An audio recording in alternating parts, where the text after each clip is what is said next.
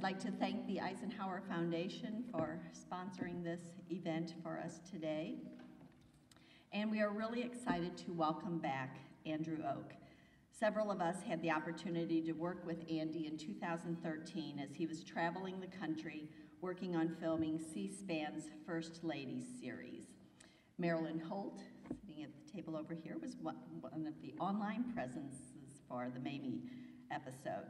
During that time, I was still in St. Louis at the Ulysses S. Grant National Historic Site, and I think Andy still connects me kind of with Julia Grant. So it's nice to move over to 20th century First Lady. Andy spoke during the Mother's Day Tea here in 2014 before his first volume of Unusual for Their Time was even released. Now his second volume is out, and it includes Mamie Eisenhower. Both volumes are available in our gift shop, and Andy will be available to sign your copy after the program. If you haven't purchased it yet, he'll go over to the visitor center there where you can make the purchase, and he will sign it for you. Andy has a lot of great stories from his travels across the country getting to know our First Ladies, so please help me welcome America's First Ladies man, Andrew Oak.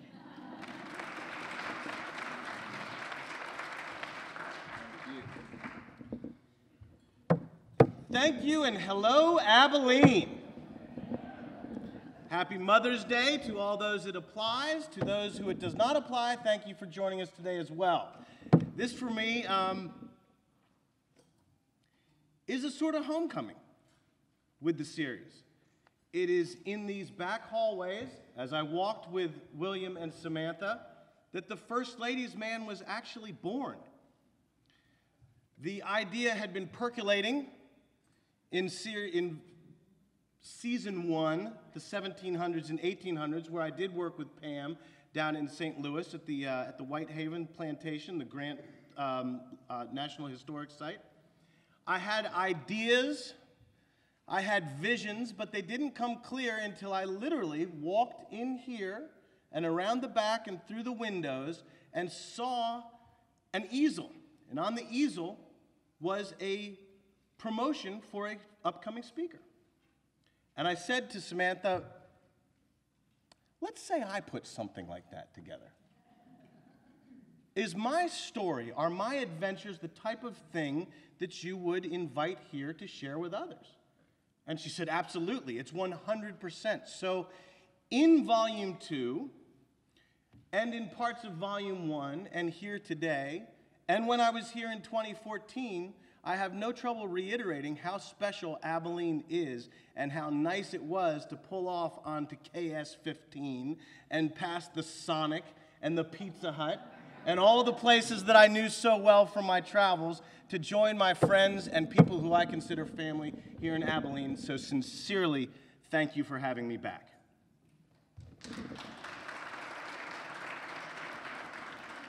Now consider this. Abilene, Kansas. Abilene, Kansas would not be Abilene, Kansas.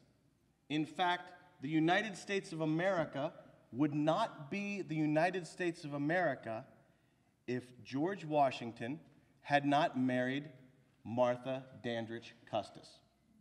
America would not be a country if George Washington married any other woman. I know everyone in the room is familiar with the phrase, behind every great man is an even greater woman. It has never been more true than the beginning of our country. And here's why. George Washington was not Martha's first husband. Does this surprise anyone? Did anyone not know this? I was not blatantly aware of this. Even coming from Washington, D.C., my 5th grade trip was to Colonial Williamsburg, where you do learn a considerable amount about these early women and George Washington and Martha Custis. But it's not on the front of our brain. It is not what we think of when we think of Martha Washington. And here's how the whole timeline goes and why it's so important. Martha Dandridge was a young woman in Colonial Williamsburg and wanted to marry Daniel Parke Custis. Daniel Parke Custis went to his father and said, I'm going to marry Martha Dandridge. His father said, no, you are not.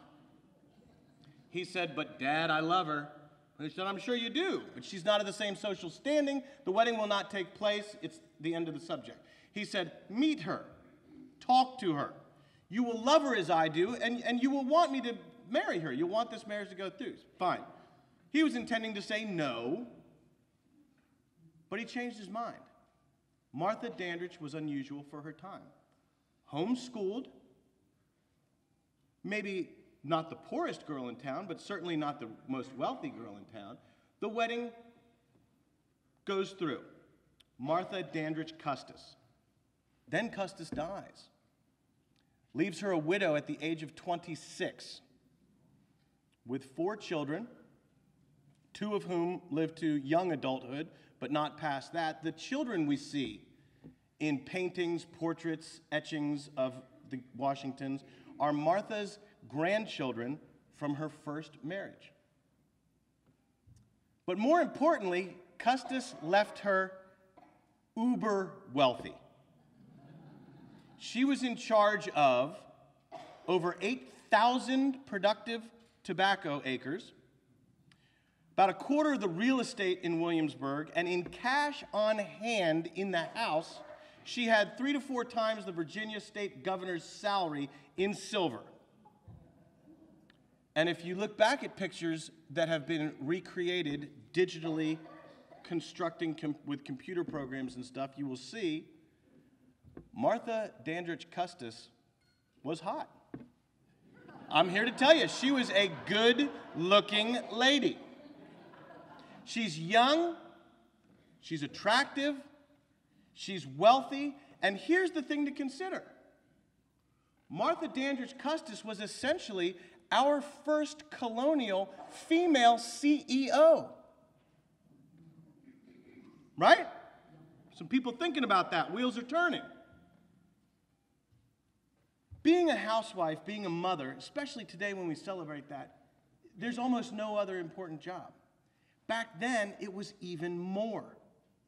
You were running the family business, the corporation. You're how the family clothed themselves, how you grew the cotton to make the clothes that would clothe yourself, the animals that would feed you, the crops that would feed you. At 26 years old, Martha Dandridge Custis is doing this when she meets George Washington. If I'm George Washington, heck yeah, I'm marrying this woman. She's the most eligible widow in the colonies.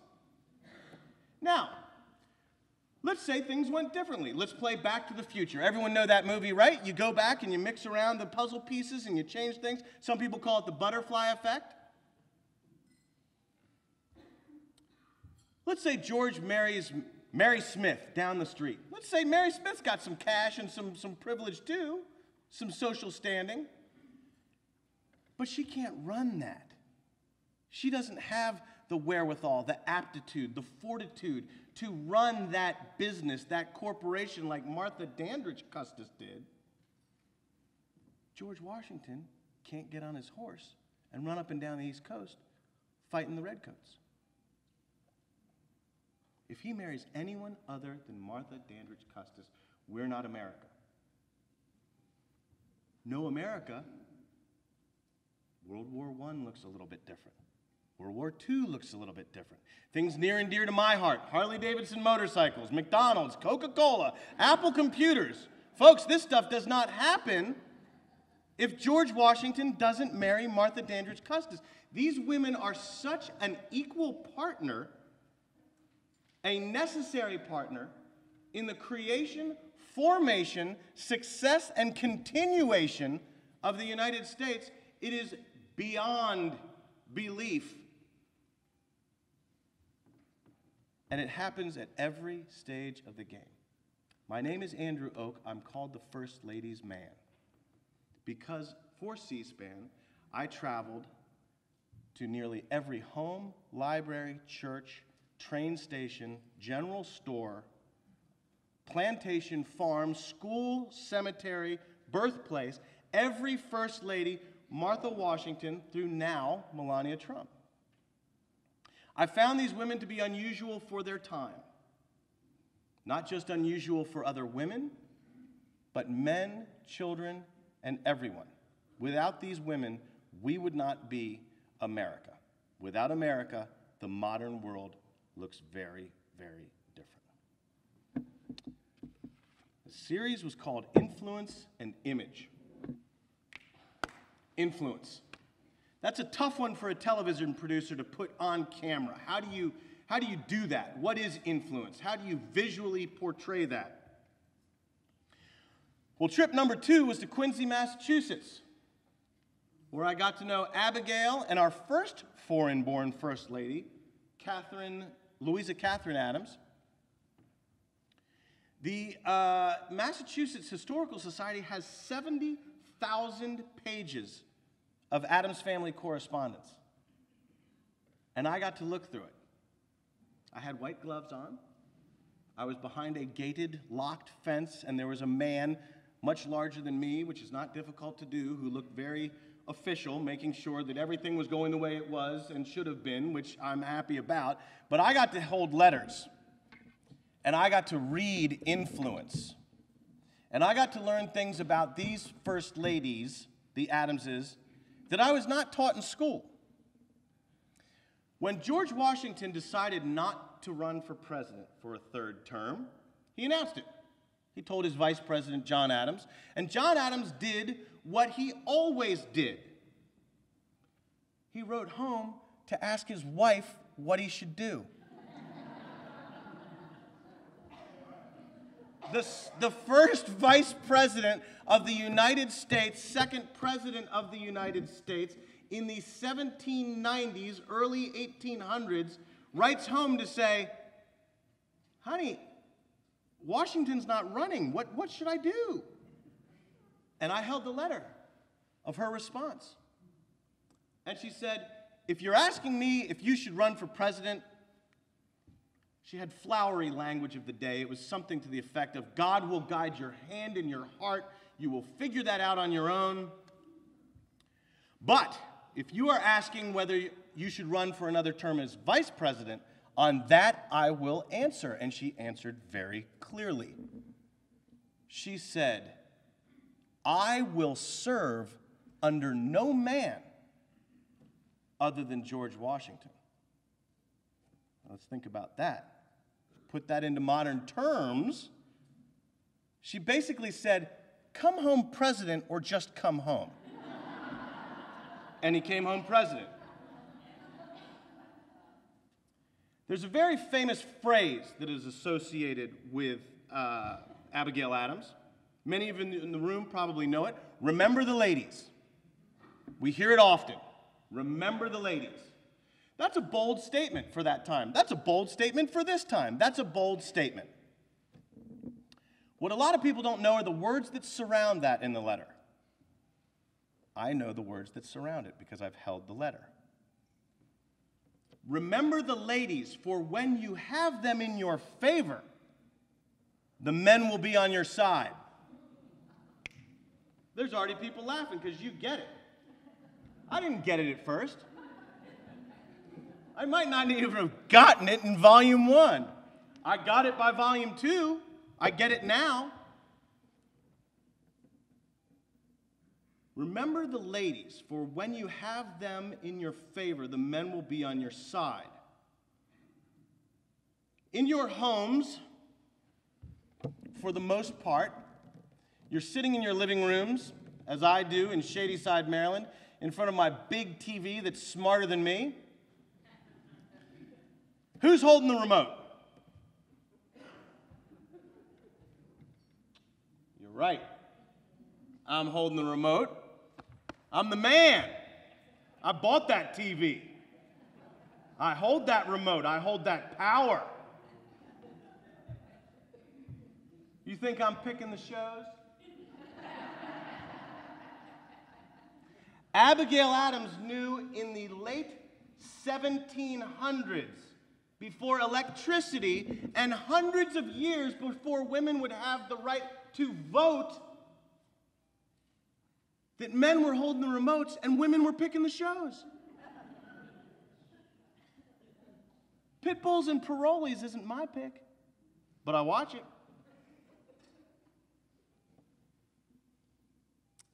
let's say Colonial Andy comes home. Colonial Heather, my significant other, is waiting on the couch. She says, the election's tomorrow. Who you voting for? I say, well, I was thinking about voting for John Adams. She goes, well, that's dumb. Colonial Andy stops to think, is that dumb? Am I dumb? Flip the coin. Colonial Andy comes home and says, the election's tomorrow and I'm voting for John Adams. And Colonial Heather says, you're a smart man. I say, yes, I am. I'm a smart man because my wife said so. I'm a smart man. Remember the ladies, the men will be in your favor. Abigail Adams knew it in the late 1700s. Her writings, her work with gender, religion, civil rights are progressive thinking for today.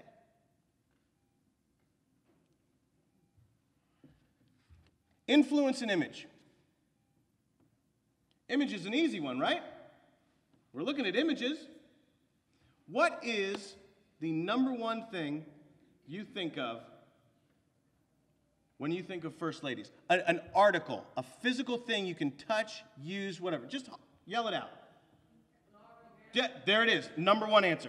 Number one answer. If we're playing Family Feud, gowns is the number one answer. 95% of the people in 95% of the rooms, in 95% of the speeches, the first thing out of someone's mouth, dresses.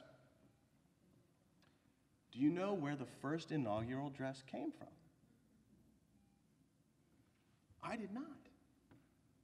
Most people don't. Growing up outside of Washington, D.C.,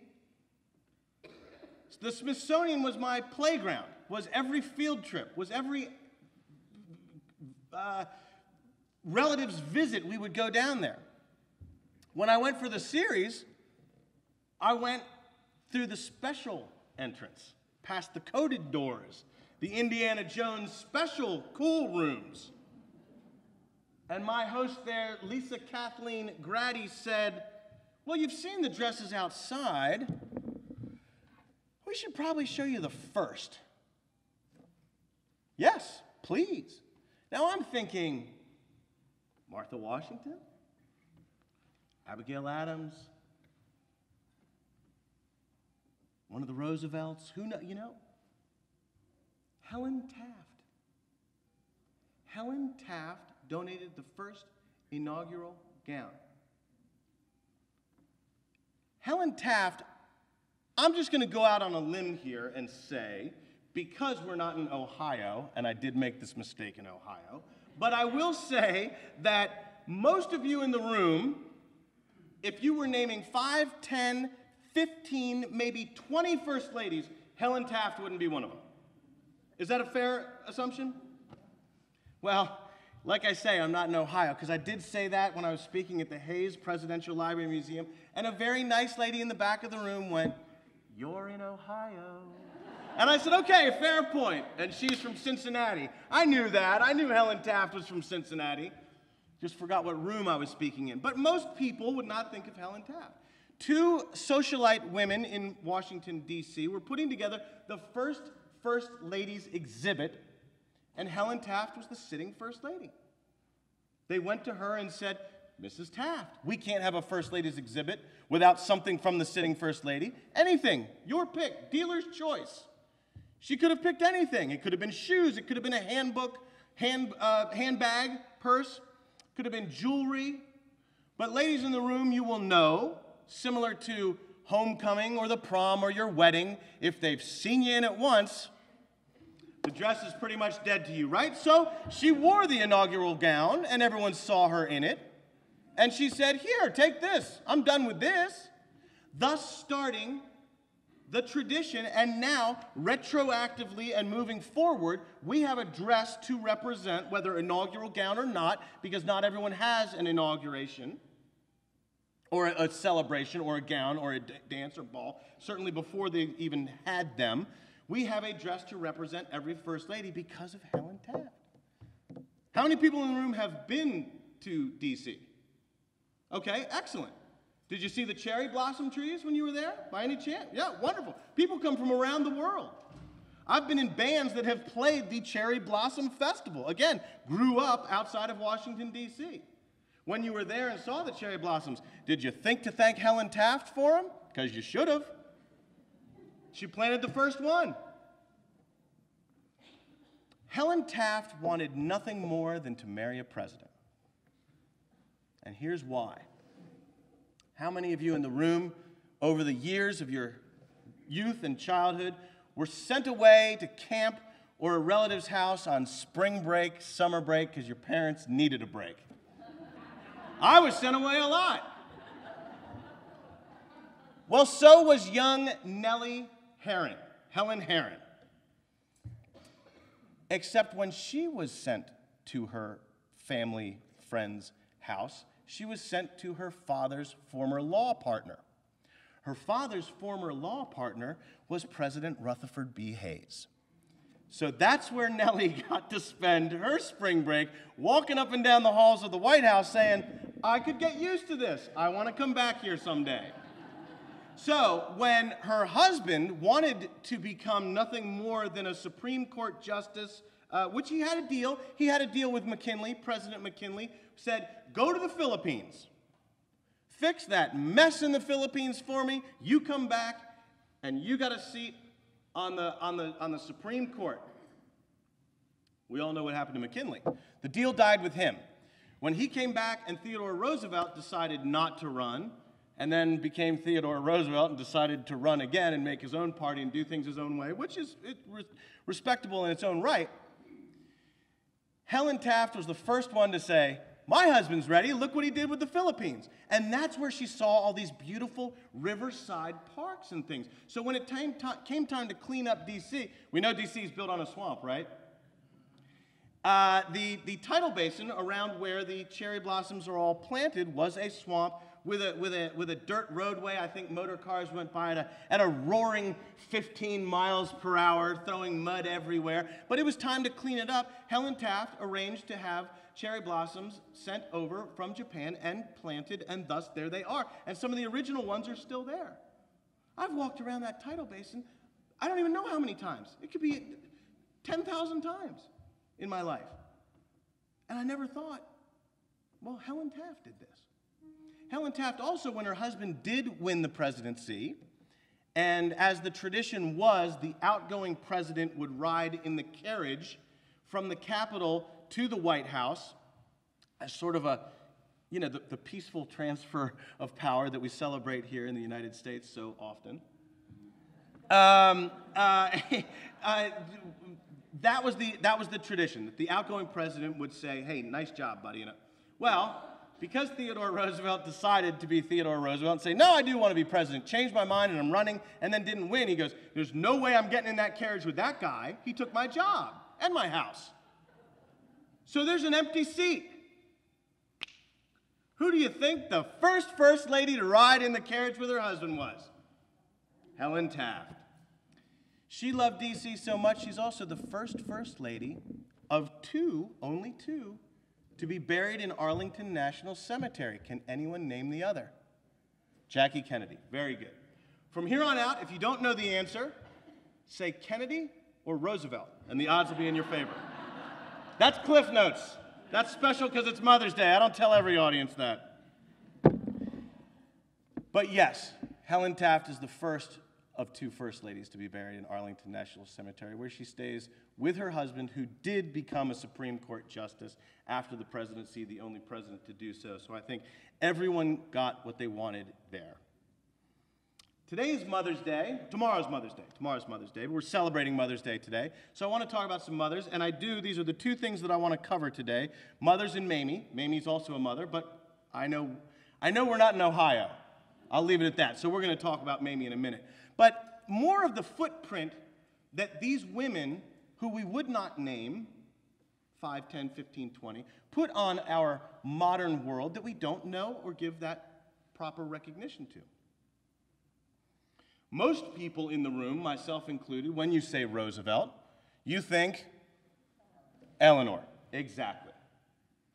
There's another Roosevelt. There's another highly influential and significant Roosevelt. We're going back in time one administration, but Edith Roosevelt. When Edith Roosevelt got to the White House, it was like the circus had come to D.C. 6 kids, 7 if you include Theodore, which I do, and a cavalcade of animals and activity that the country needed and wanted. In Oyster Bay at Sagamore Hill, the Roosevelt National Historic Site, they have a large rendition of a New Yorker magazine cover. Santa Claus coming down the chimney of the White House with a sack full of presents, and it says, presents. Sack full of presents. And it says, there's life in the old house yet. The McKinley administration was interesting and a whole nother study and woman and circumstances of their own, but it was not an active White House. We'll leave it at that for now. The Roosevelt White House was an active White House. So active that before President Theodore Roosevelt took an audience with, I believe, the Japanese Prime Minister, young Ethel came running into his office, the Oval Office, and said, Dad, the boys are going to feed the guinea pig to the hyena. And the funny thing is that there was a hyena in the White House to feed the guinea pig too. So Roosevelt took that guinea pig and said, there, Ethel, stuck it in his pocket, and the guinea pig slept in Roosevelt's pocket throughout the whole meeting with the Japanese Prime Minister, to which he returned the... We know this because Ethel Roosevelt preserved a lot of that family history. The Roosevelts all wore little red leather baby booties, and they've got fine examples of those there. And books. How many people had Pat the Bunny when they were a kid? Roosevelt's had it in French. Fancy. But Ethel helped preserve that. These family members helped preserve these things, and that was such a large family. But the Roosevelts had the same issue that we're dealing with today with public and access to the children. They work for us, presidents, and thus we think their families belong to us because we pay their salaries, we elect them, put them in the people's house. Things over the years, especially coming off of an administration where there was an assassination, security was an issue. People wanted access to this large active family, especially after the McKinley years of not having children in the White House. So what Edith did was very smart. She took all the kids, got them dressed up in their Sunday best, and hired one of the top photographers, and they have all these photographs. They said, go outside with your favorite pet, stand in front of your favorite tree, climb your tree, what have you, and we'll take pictures. And she took pictures after pictures after pictures. There's albums and albums and albums now. You can Google this stuff. It was in all of the top magazines of the day. But she would release them periodically. So the public thought they were getting access to these children, but she was still keeping them safe. She was controlling it. It's kind of like Facebook or Instagram or social media of the day. She was releasing these pictures when she wanted to give the public what they wanted. She was protecting her children. This role of First Lady is a difficult role because, as most of the folks in the room today know, being a mom is hard. Being a mom and being a First Lady is even more difficult. The public eye is tough. And I don't think anyone understands that better than the Eisenhowers. There's 2 things that I learned here. Well, I learned way more than 2 things. 2 very significant things that all have to do with, in my opinion, the most remarkable 2 collections that you have here with regards to Mamie. One deals with image, and the other deals with influence. How about that? Image. The Mamie Bangs. I was shown here clip-on Mamie Bangs that women could buy in drugstores. Now today, whenever I make a social media post, a historical on this day that relates to Mamie, and I put up a picture of Mamie, everyone always gets on her hair and this, that, and the other and everything.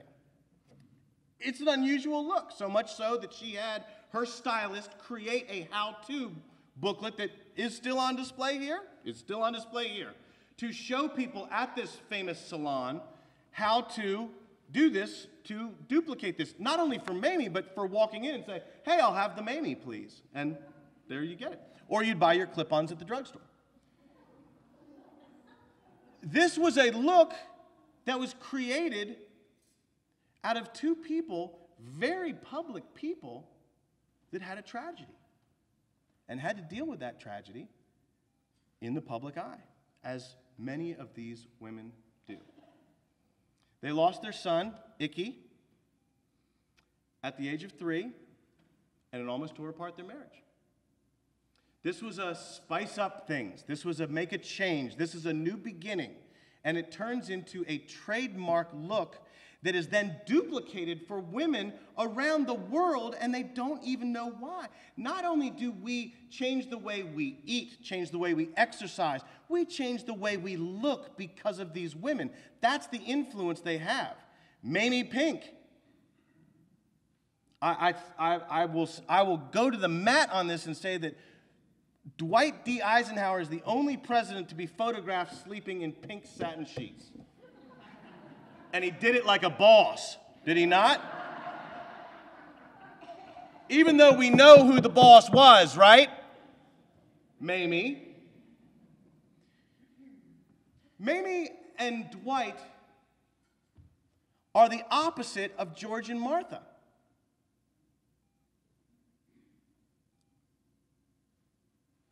No, switch that. I'm trying to figure it out in my head. They're the mirror of Dwight married up, is what I'm clumsily trying to get at here. So in the same way that George Washington married up, but Mamie took a step back from privilege to give this life on the road, entertaining, which she loved to do. Which brings me to the first part of Mamie in my mind, which is image, as we talked about her haircut. There was no more extensive collection of clothes in my entire travels, pinballing for a year and 2 months across the country to all of these locations. No one had more clothes than Mamie. And she wore them well. She had shoes, she had hats, she had sleeveless dresses because apparently Ike liked her arms. Said she had beautiful arms. She was time appropriate, she was age appropriate, she was used to the public eye, but this is where Mamie became real to me. At nearly every site that I traveled to, I would talk on the phone first, get a little pre-interview, we call it in the business, about what was in store for me, because I'd never been to Abilene before. And William kept telling me, we've got these bed coats. We've got endless bed coats. And I'd heard things, I'm like, okay, well, I mean, it's not like he's speaking Russian. I get it, bed coat, but what's, okay, he's got bed coats. This dude's freaking out over these bed coats. What are they? And earlier, going way back to my first trip through Virginia, Scott Harris at the Frederick Monroe Library was freaking out over some hair earrings. And I'm like, dude, all right, we'll see the hair earrings. And then I get there, and it's earrings made out of hair. Well, it's different times, folks. We can't. In the 1700s, it was a term of endearment. You would have had quite a different reaction if someone had given you hair earrings in the 1700s. But I digress. We're in the modern times. Volume 2. Focus. So when I get here and I look at these bed coats, I get it. Mamie had heart issues. She was told by her doctor, you can't work 5 days a week. Your heart can't take it. Mamie wasn't going to take a day off. It's just the kind of lady she was. So she said, we'll start each day a little bit later. But I'm going to need to have my staff meetings in my bedroom if I'm not going to get out of bed till 11 o'clock or noon each day to rest my heart. But people will come to me, and I need to look presentable. So she's got these fantastic bed coats with boas and sequins and pinks, and they're glorious. But that's not what made her human to me. What made her human was the work she did and the evidence we have of that work, what she did. Not just her daily schedule and things that you would imagine from a first lady. But there are catalogs. They're here in the library. Just like I did and probably everyone else in this room did around Christmas time. Those catalogs came and you circled the G.I. Joe or the Barbie Dream Home or whatever it was you wanted that Christmas. Well, that's what her grandchildren did. 4, I believe. 4 grandchildren? 4 grandchildren that she was very, very close with, and she was a good grandma. Because just because she's first lady doesn't mean she's not wife, mother, grandmother, human being. And there's little notes. Susie wants a Slinky.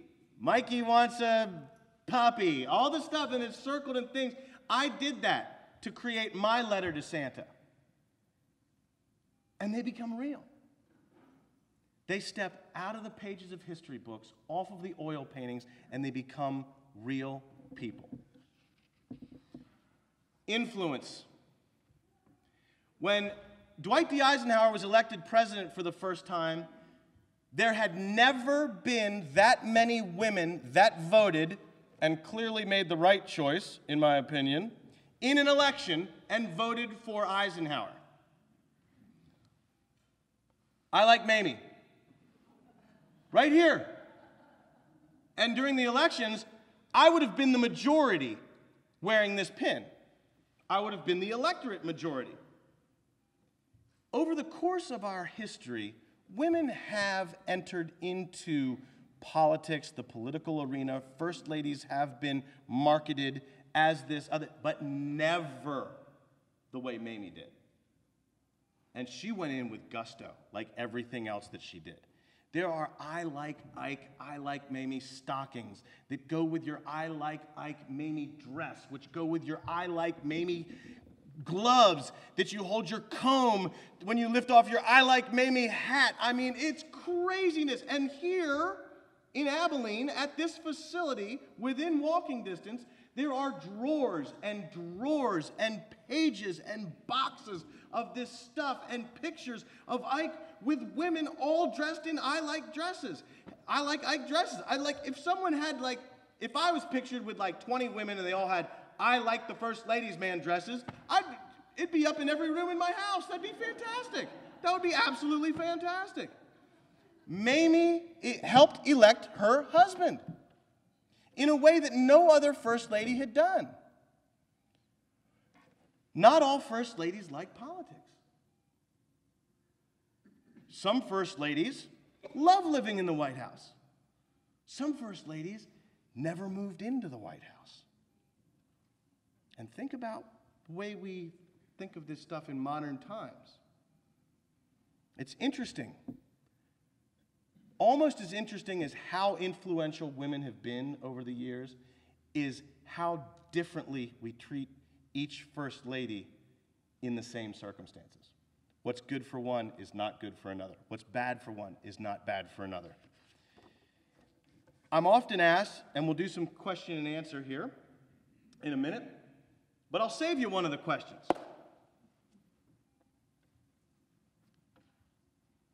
Who's your favorite first lady, Andy?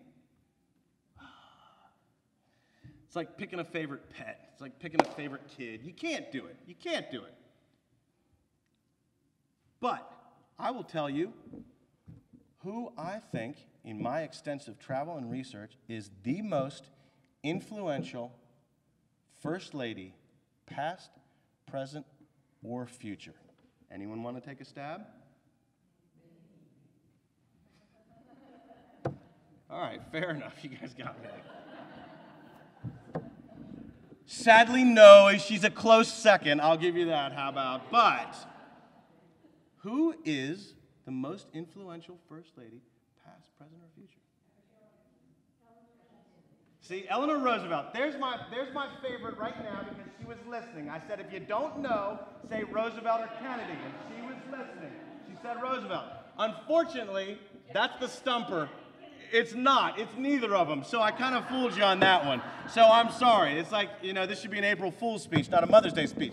But you were paying attention, and I appreciate that from you. Betty Ford. Now some people are saying no kidding. Some people are nodding. Some people are puzzled. It took me writing Volume 2, doing a little bit outside of my research, my personal research and travels, to discover a fact about Betty Ford. Betty Ford has indirectly or directly affected every human being on planet Earth, because there is no human being that I have met, and I get around, no human being that I have met that has escaped cancer and or addiction. That human being doesn't exist. We can look back to some of the Adamses' children, and one of their daughters got a mastectomy in the 1800s. I can't even imagine. There would not be cancer walks, 5Ks, rehab centers, open public discussions, AA, NA, any of these help groups and support groups and the study and research that we put into it, had someone not been first to bring it out of the back rooms and talk about it. It's Betty Ford. And here's the crazy thing about that. Betty Ford, more than any other first lady, should not have been first lady. Not because she didn't want it, which she didn't, but because her husband never should have been president. In the sense that he was appointed when Nixon retired.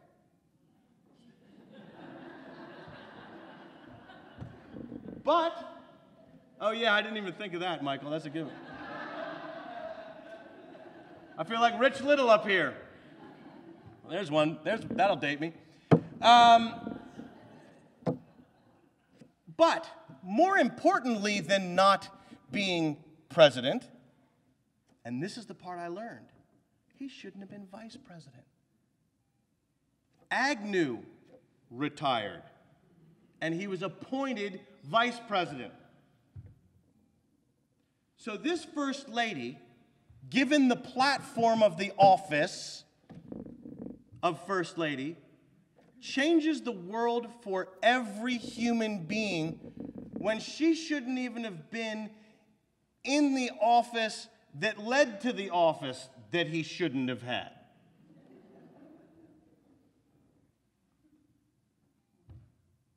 Then I went to Flint, Michigan. Grand Rapids is where the museum is. The Fords are a little weird. They got the museum in one place and the library in the other, and that's fine. That's wonderful. Betty became real. Betty Bloomer was a dancer, a music fan. We all know the picture of her up on the table in the White House doing that dance before she moved out. But what they showed me in Grand Rapids was something that I could relate to, just like the catalog here in Abilene. She kept her records in a leather-bound album, 78s. My Uncle Max had a Wurlitzer 78 jukebox in his house. Christmas, Thanksgiving, man, we just plunk our money in there and just play 78s all day. Benny Goodman, all the 78s that Betty Ford would have danced to when she was away at dance school and living in group houses in New York with performers. But when you look through this, and I can still smell and feel the brown, it's almost like a grocery sack brown, that envelope. People are nodding, they know this, they know that. And it has like that, it's just a warm, home-cooked, kind of neat, nostalgic smell to it, where she kept her records. And on each of the sleeves, this is where, I didn't know I had so much in common with Betty Ford, but she wrote notes about the songs and the song titles, and they're in careful handwriting. I can't tell you, by the time I was allowed to touch my parents' stereo, and I had money from mowing the lawn, and I would go out and get my Maxell blank tapes at Peaches Records, and I would carefully write in the hand font of every single logo of every band and carefully write all my song titles on all my mixtapes that I kept in my little lunchbox that I traveled around in.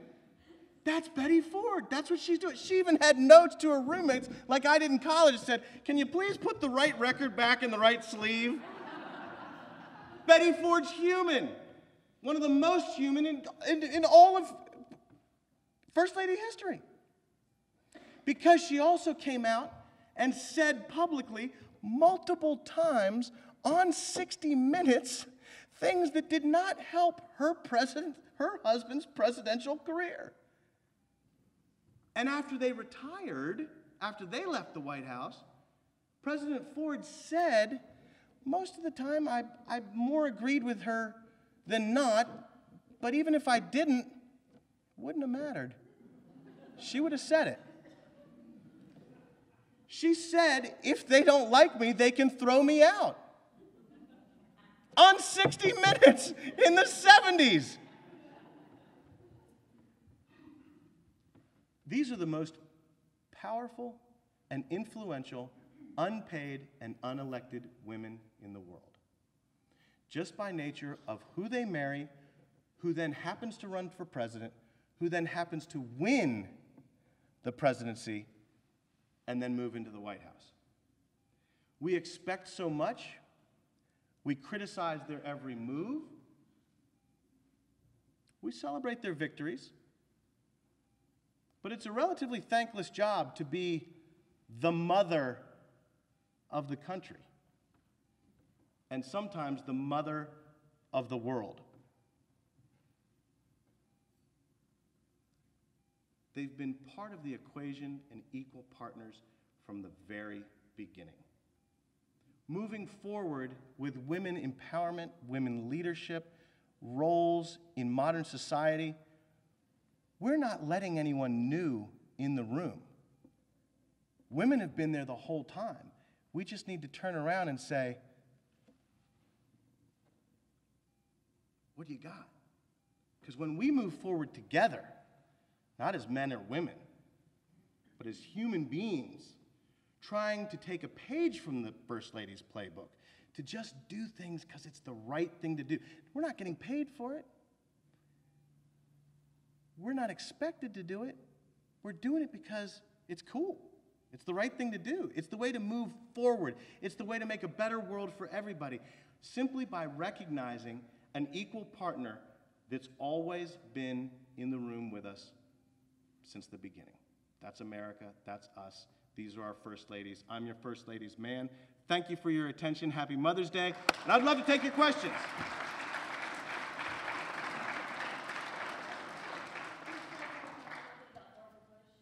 I said I would talk a little bit about Barbara Bush. You were listening too, weren't you? I had the good fortune of looking through Barbara Bush's photo albums, scrapbooks. Barbara Bush was a scrapbooker. She is responsible as the matriarch, the Mamie. She's the Mamie in that relationship, another military family, another family well-traveled in public service. But not only of a president, but the mother of a president.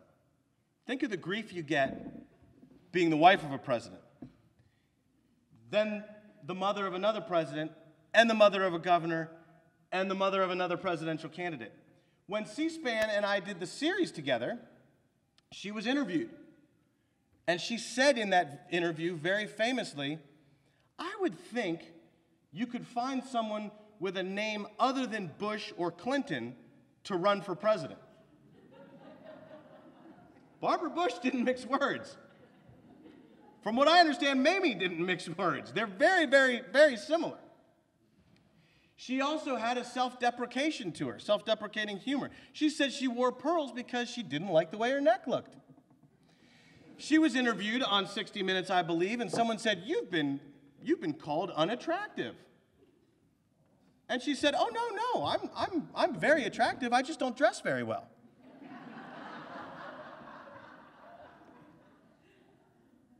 This woman gave selflessly for her entire life to the world. Literacy is something like water quality. If it's better, everyone benefits. More people read, more people work, more people are productive, more people, whatever. Her literacy campaign that she worked on right up to the very end, even combined with her work with children, I know people in Maine, very, very close to the Bushes, that she would go on her birthday, in her 80s and I think even into her 90s, to her medical facility in Portland, get down on the floor with children recovering from or suffering from terminal diseases and medical problems, and read to them on her birthday. I know for a fact that there was a little boy who came to the end of his journey, but one of his last requests was to thank Mrs. Bush. And she made a video chat happen because she was in Texas. This was a good woman. But she also had that sense of humor, and if you look through her photo albums, this is how intimately I got to know these women. There's the Bushes around the Thanksgiving table, wearing ugly Christmas sweaters, teaching their kids how to read, holding balloons at birthdays, fishing, camping. One of the photo albums during what she described as one of her most favorite times in life was in China. The whole photo album, the whole scrapbook is all China. Now, I mentioned the pearls, and we all have an image of Barbara Bush in our minds, and it's probably that beautiful white sparkly dress with the pearls and the white hair, and I'm not sure if it's inauguration or which celebration. She's looking up and smiling and red lipstick and the big pearl. That was my image until I flipped to the page of Barbara Bush in some houndstooth print pants, a sweatshirt and turtleneck and sneakers doing Tai Chi in Beijing. She let loose over there, man. She didn't have any kids. She didn't have any responsibility. All they were over there to do, I think it was the Ford administration that sent them over there to continue the Nixon work, to just get to know the Chinese. That's a good gig.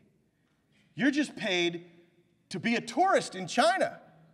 They rode bicycles through Tiananmen Square. They were on the Great Wall. They were at tea parties. They did exactly what they were supposed to do, say, hey, we're all just humans. But man, she took full advantage. And that's not any, see, now this is great, because now that will be your Barbara Bush. That will be your Barbara Bush. Tai Chi Barbara Bush. Karate Barbara Bush. Kung Fu Barbara Bush now is what she is. But she taught the world to read, and she was a wonderful lady, and thank you for bringing that up, because I was honored to be a part of the news coverage that did talk about her. I was also fortunate enough to do the same for Nancy Reagan, and those were two very long-lived, productive lives that those women were at peace and ready to rest. I can say that with much assurance. So, any other questions? Yes? Impressive? Oh, the present First Lady. Is Melania Trump? Yes. You want to know my thoughts? Okay. I'm just teasing you. Here's something remarkable. This is probably the most remarkable thing I've come up with about Melania Trump. The hurricanes, recent hurricanes in Texas, right? She walks out in pink high heels, right? Press goes nuts. She's out of touch. That guy didn't do his homework, the Wall Street Journal guy that tweeted that. Had I wrote that article or seen that scene or been consulted about the scene, I might have said something like this. In the role that most people thought she didn't want or currently doesn't embrace, Melania Trump goes where former first ladies with higher popularity ratings did not. Hurricane Katrina, Hurricane Sandy, Hurricane Rita, Michelle Obama, approval rating in the 60s. Laura Bush, approval rating in the 60s. They didn't go. And it was okay. There's no First Ladies 101 in college, folks. They don't teach it to you in home ec, if home ec is even a thing anymore. Melania Trump went to a hurricane zone with her husband in support of his going to do what he was doing when other first ladies did not. When Melania Trump said, "I'm not moving to D.C. yet," everyone called her a liar. A liar. They said, "No, she's not. She doesn't want this role. She's not coming to D.C. She said, I just want to let my son finish the school year, and then I'll be right down." The people that criticized her didn't line up to congratulate her for doing something that is all too infrequent in politics these days, doing what you say you're going to do.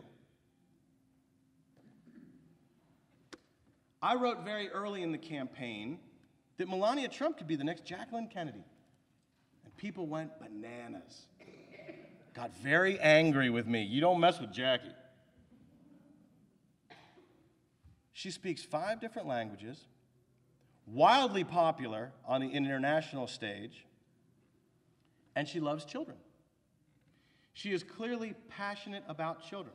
People say, well, she just now gave her initiative. But now they're criticizing the initiative. It's more and more. Michelle Obama and Melania Trump have the distinction and the misfortune, or unfortune, I call it, of being the first 2 social media first ladies.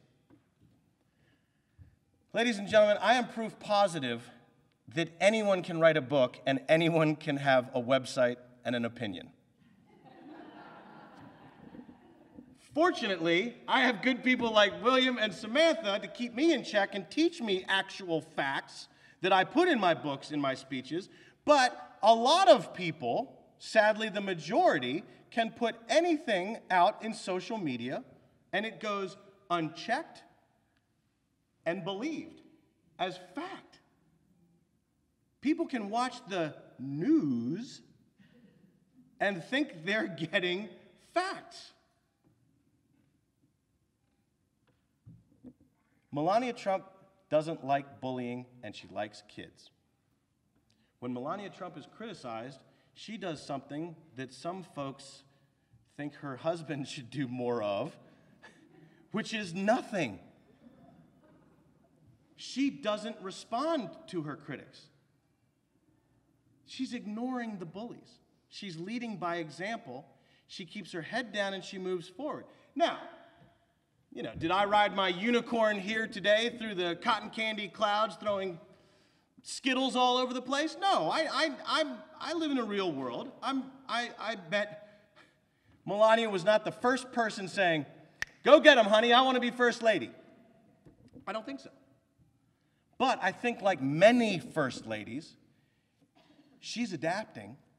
She's making the best of her situation, and she wants a better world for children. And I think that if we judged her the way we judged other first ladies who have been in similar situations, I think she would be able to move forward and do more positive for the role that she finds herself in. So I think that she is a wonderful example of what's good for one is not good for another.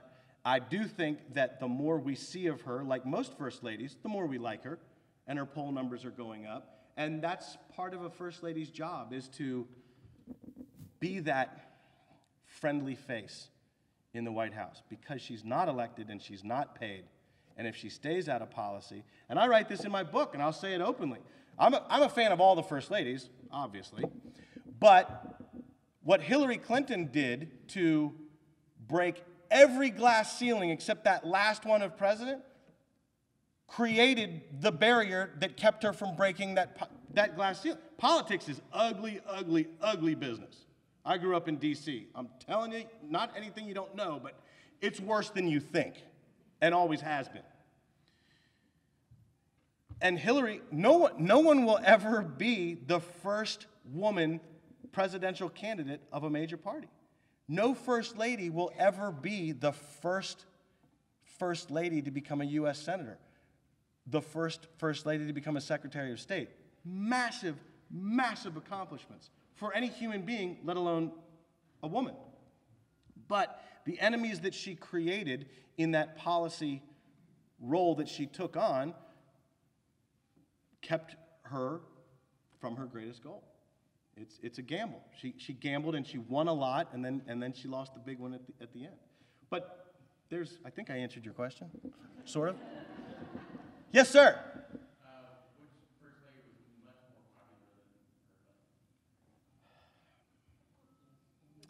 Which first lady was much more popular than her husband? Jackie Kennedy's a good. We're still playing the Kennedy Roosevelt game. I'm on to you guys. That's a good one. I mean,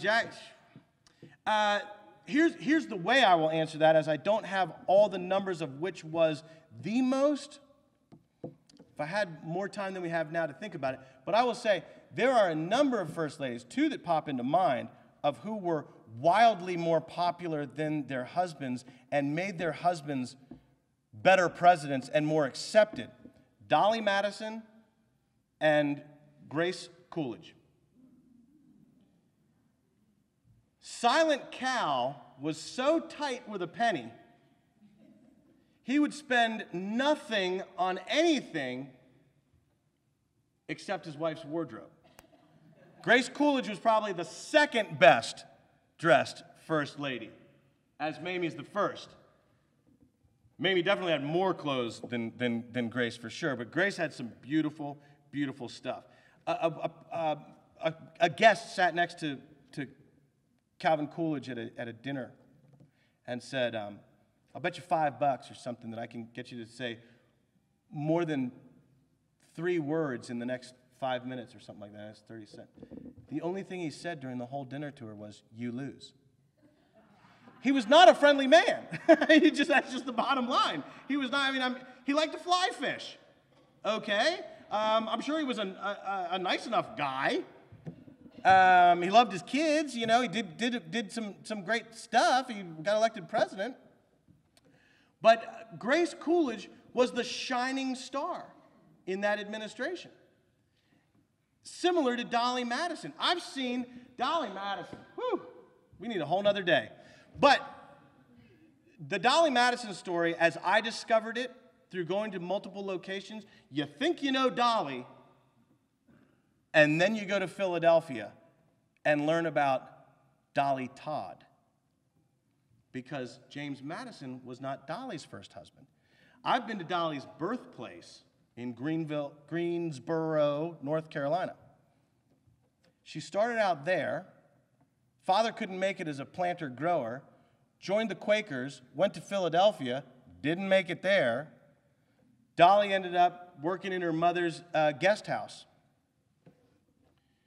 Point being, when she marries her first husband, she is a modest, humble, Quaker housewife that is educating her kids and younger siblings.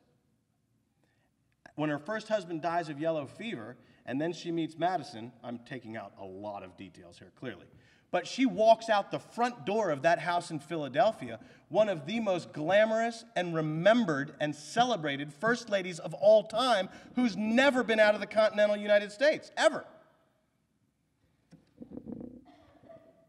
She then helps her husband transcribe the notes of the Congressional Congress to pay for her retirement and later years in life. She turns into one of the greatest hostesses in White House history. I've seen her snuff box. How about that? So little Quaker bonnet, apron Dolly Madison turns into whiskey punch, have a sniff of this, let's all party and get some things done here in Washington. That's a transformation.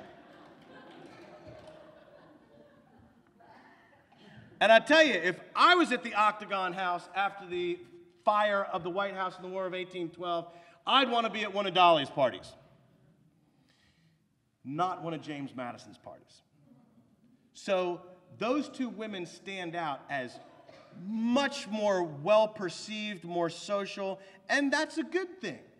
like Martha Washington allowed her husband the financial freedom to do what he did, Grace Coolidge and Dolly Madison allowed their husbands to do the politicking that they needed to do while everyone was put in a more comfortable state, whether by whiskey punch or not, to get things done.